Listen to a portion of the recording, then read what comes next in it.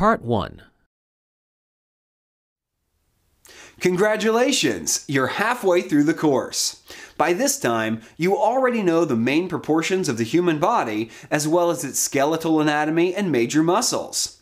It's time to discover how to apply this knowledge to your figurative drawings. The second half of the course will show you this application.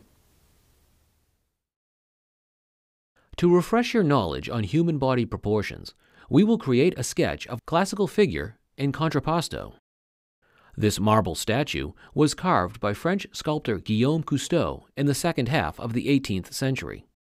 This figure is done in the best academical traditions and is a good example of classical body proportions. The figure stands in the contrapposto position. The word contrapposto in Italian means counterpoise.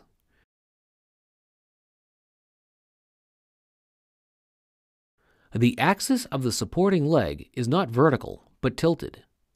It points to the footprint which almost coincides with the projection of the body's center of gravity to the ground. The axis of the upper leg bone is tilted even more.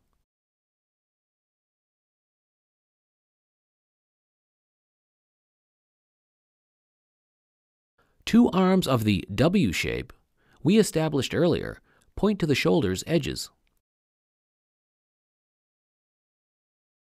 The elbow area of the arm is on the same level as the bottom edge of the rib cage. The quadriceps muscle group defines the frontal shape of the upper leg. The adductor group of muscles gives volume to the inner upper portion of the thigh. When it comes to the main proportions of a human body, the following ratio will help you draw a standing figure.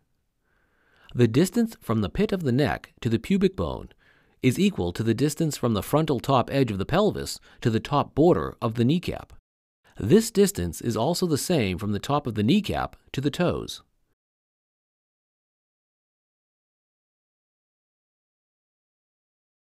Also, keep in mind that the length of the foot is equal to the height of the head.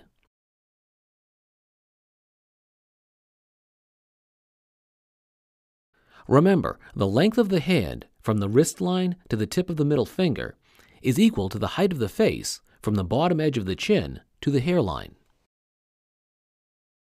This is an important measuring unit for the human body. The length of the hand is also equal to the length of the breastbone. It is also equal to the length of the collarbone.